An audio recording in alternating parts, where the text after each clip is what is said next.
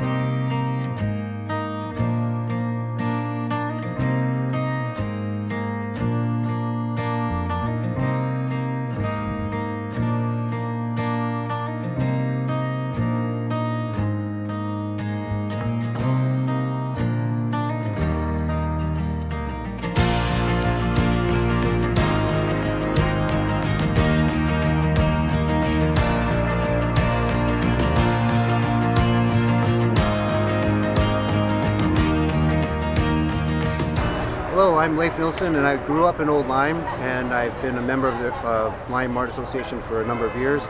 And one day this summer, Gary Parrington.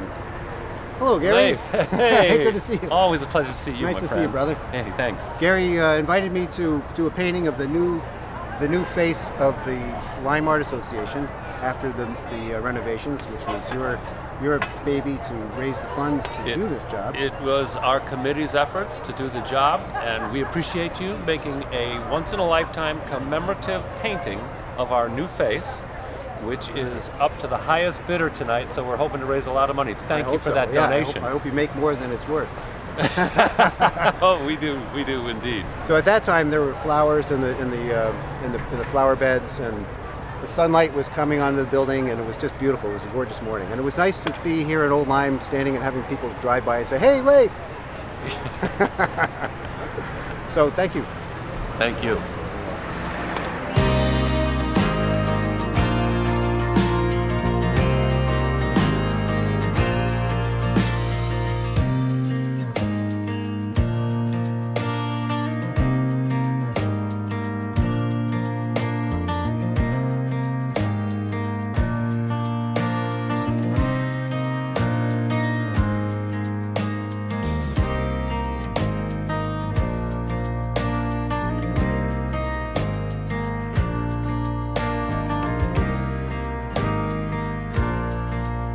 Hi, my name's Nick Sapia. I'm the general contractor for the historical renovation here of the Lyme Art Association. We were selected a year ago to restore the exterior of the building, and it was an honor to be selected and a rewarding process to work with the people at the Lyme Art Association and give back to the community and redo a structure that sits so prominently on Lyme Street here in Old Lyme. Tell me a little bit about the history and the renovation of the building. Well, the building's 100 years old. It was set up by Florence Griswold for the summertime painters and has developed into our local gallery. We sell art here. It hadn't been restored, and we were in very bad shape. And the board asked to form a committee, and we interviewed contractors, and we found Nick Sapia. And therefore, we have a beautiful, new-looking building. He was a wonderful man to work with and did a wonderful job on our old building, and now we're hoping to stay this way for another 100 years.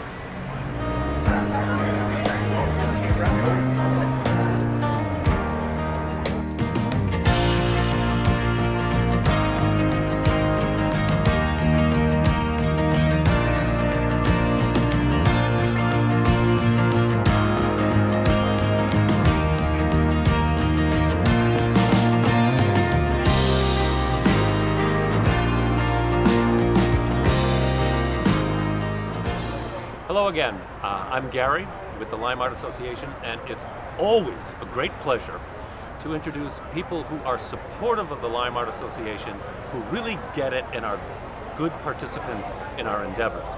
I'd like to introduce you to Rick Stout of Benchmark Wealth Management. This man and his firm are major sponsors for tonight's Palate to Palate, and what's also very interesting that goes beyond the financial support is Rick loves art, and he buys art here all the time. So, Rick, it's great to have you here. Thank you very much. Yeah, we're very happy to be again a sponsor for this event. We're strong supporters of all things in our community, and I have a particular bias towards all things art related in our community. The Art Association is a true heart of the area of the town, where it's geographically located. Everybody passes by it and can enjoy it, and many things have flowed from here and have enriched so many people both in the local area and throughout the country. So thank you very much for having us back again this year. And it's always good to have you. Thanks again. You bet.